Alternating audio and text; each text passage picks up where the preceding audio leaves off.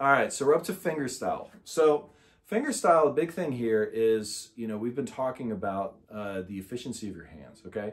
So what you want to do is when you look down, I'm going to put my fingers down, and this, a lot of this is written as 2 fingers or 3 finger, thumb, index, middle, which is folk style. Classical is the latter, which is adding the ring finger.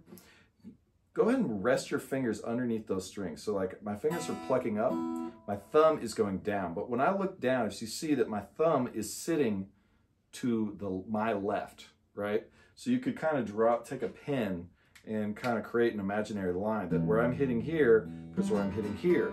And what happens there is that allows for my fingers are using trigger muscles. So they're going more towards my palm when I hit. Also, if I end up crossing over, I'm not going to have them butt into each other. So a lot of people they try to do this, and it's the wrong muscle. You're using these tendons. This is muscles. So just think, you know, that same grip, like you're holding onto a hammer, right? We hold on to stuff. That's what we do. So that light grip. So this first one, I'm calling the folk roll. I made these names up, but I'm going thumb, and now my index is on the 2nd string, and then my thumb's going to hop down to the 3rd, and then middle on bottom. T, I, T, M. So now only thing that changes from one pattern to another, or one chord for the next, is where the root is. So D is going to have a root on the D string, right? There's your bass. And then E minor is back to the low E. But then C is the 5th string. When you're doing fingerstyle, it's the guide finger is really important because you're thinking about what do you need at that very moment, right? So then D, E minor. I don't even need these, but I put it down for just, you know, the tradition of it. But going from E minor to C, I go ahead and get that finger down. I haven't even fretted anything else. It gives me time to be clean. The reverse. Now the use of these is interesting. So like a lot of players will kind of.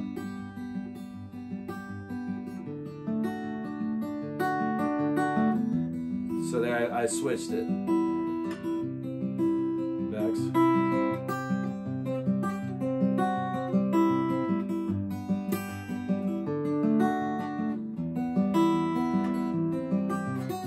You know, you can sort of do little variations that way.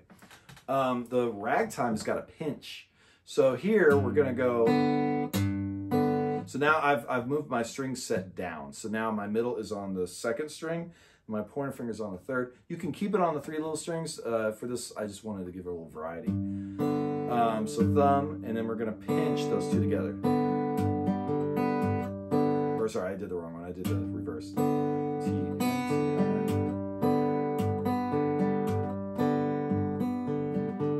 So then when I go to D, everything shifts back down.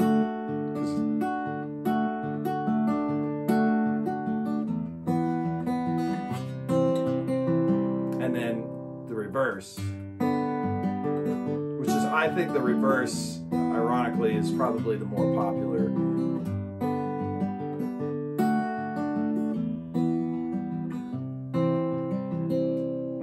Now I'm calling the Hallelujah roll, which is, this is 4 finger now. So now we're adding the ring, and I'm gonna assign my index, middle, and ring.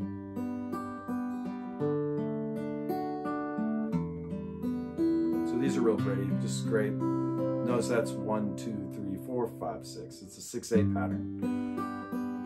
But you can do like the classical patterns. Same kind of idea fingering wise.